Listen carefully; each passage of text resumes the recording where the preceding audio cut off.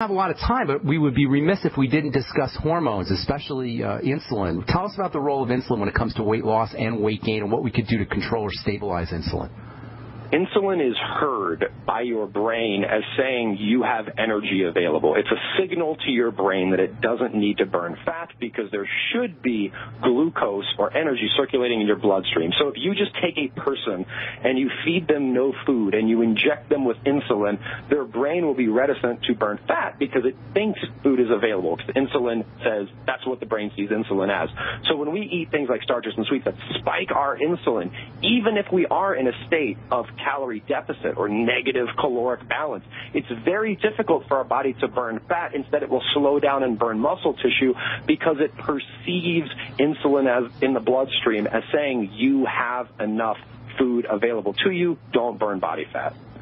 And so stabilizing insulin, do you recommend nutritional supplements to work with insulin, or do you recommend just dietary strategies? Focusing on eating the most nutrient-dense foods in the world, non-starchy vegetables, nutrient-dense protein, whole food fats, and low-fructose fruits will automatically and effortlessly keep your insulin levels in a healthy, sustainable range. What about the role of high-fructose corn syrup when it comes to difficulties losing weight and when it comes to weight gain? High fructose corn syrup has been shown, fructose in general has been shown in clinical studies to alter the baseline levels of satiety hormones in your body, meaning that if you take a rodent and you just pump them full of fructose versus another form of sugar like glucose, that rat will need to eat more calories to feel the same level of satisfaction in the future. So forget about the fructose ingestion at that time, just like next week. They will need to eat more calories to feel fuller because the fructose has actually caused inflammation in the satiety centers of their brain. So it raises the set point via inflammation in the brain? That's exactly right. And there's a lot of foods that do this. For example, MSG does this, trans fats do this, and that's why eating the foods we've described here, these whole nutrient-dense foods, are so important because independent of the calorie, these edible products make you fat. What's your take on supplementation? Do you supplement? I supplement with supplements that I put in quotations because they're actually closer to whole foods. For example, is fish oil a supplement or is it a food? Is spirulina a supplement or is it a food? Is desiccated beef liver a supplement or is I'm thinking more like vitamin C, the B complex, basically your essential nutrients more than foods, although fish oil kind of crosses both lines, I suppose. But I'm thinking more like the basic essential nutrients, essential vitamins, essential minerals, essential fatty acids, that kind of thing.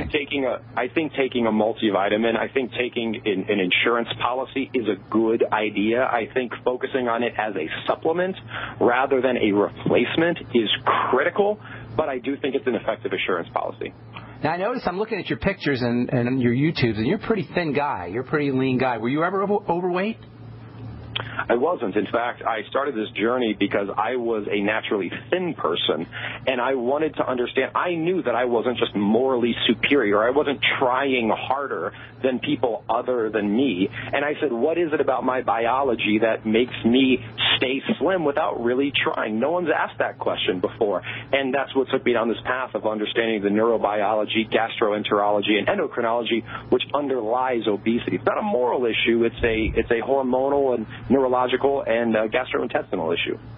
So your problem was actually you wanted to gain weight, is that right? That's exactly right. And it was ironically as difficult for me to gain weight, and this applies to millions of other people around the world. You probably know one of them. You probably resent them. And the question is, like, how can that be? How can one species, Homo sapiens, have people who have a hard time gaining weight and have people that have a hard time losing weight? It has to be more than just calories at play, and that's what my book looks at. How would somebody gain weight? We've been talking about losing weight. How would somebody gain weight? Just reverse, do everything that people need to do to lose weight in reverse? That would cause them to gain fat, and it would cause them to become metabolically deranged and diabetic. So the way someone would want to gain weight to an ideal body composition would be through, I would say, an abundance of healthy whole food fats and nutrient-dense protein. So think smoothies, just rich in coconut and cocoa. But it's not easy. I can speak from experience. Trying to eat 6,000 calories per day from whole natural foods is not easy, but at the same time, you don't want to become diabetic. So you have to just listen to your body and focus on taking in more whole food fats and nutrient-dense protein if your goal is to gain healthy weight. Now, you said cocoa a couple of times. So what's the deal with cocoa? What's your take on that? It seems medicinal more than it is nutritional to me.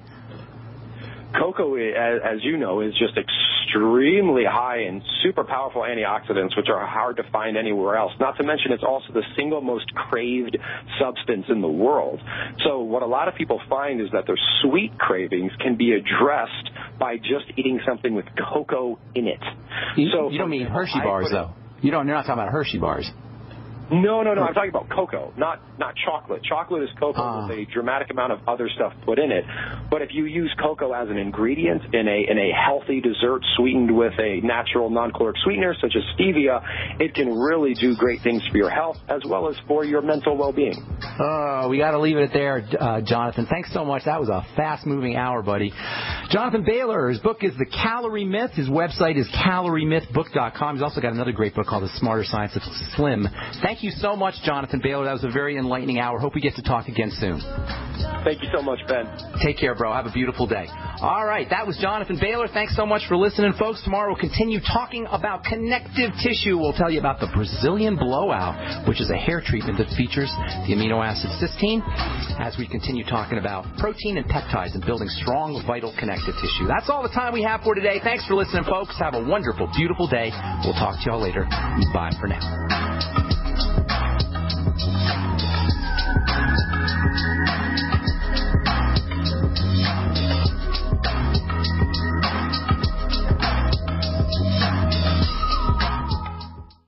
The state of our drinking water today is worse than at any time in human history. Studies show that most drinking water contains heavy metals, aluminum, chromium-6, agricultural, and industrial toxins. If you get regular headaches, migraines, chronic pain, foggy thinking, fatigue, or nervous system malfunctions, you may have a buildup of these harmful toxins. This week at waterwebinar.com, in an all-new free webinar, Earth's most powerful cleansing secret is being revealed. Use it to neutralize inorganic particles like lead, aluminum, arsenic, and even mercury, and remove these accumulated poisons from your body. These toxins accumulate in your body over time and can cause many problems. You can get them out. Go to waterwebinar.com now and sign up for free to find out how to turn even the worst tap water imaginable into pristine water with powerful healing properties. It's your body, your water, your freedom. You have a right to drink pristine, clean water. Come and claim it. Go to waterwebinar.com now. That's waterwebinar.com. Go now and sign up for free.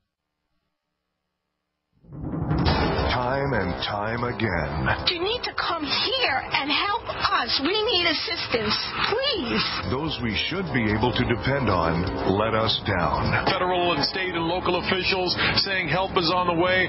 Well, the folks here in Belle Harbor say, show me. Don't depend on the government to save you. Take action now so that you're prepared for the next disaster with MyPatriotSupply.com. Get the best prices on storable food, non-GMO seeds, water filtration devices, home canning equipment, survival and self-reliance books, and more at MyPatriotSupply.com. Call 866-229-0927. We are hurting down here, and we need help immediately. Before it's time to survive, it's time to prepare. MyPatriotSupply.com. MyPatriotSupply.com.